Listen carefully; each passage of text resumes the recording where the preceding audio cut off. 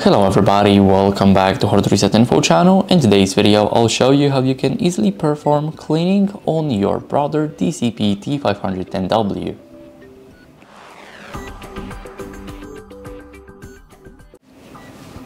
So, as you guys can see, here we have the entire menu, and what we need to do is click on the menu button here, then simply go to maintenance, and now go to cleaning.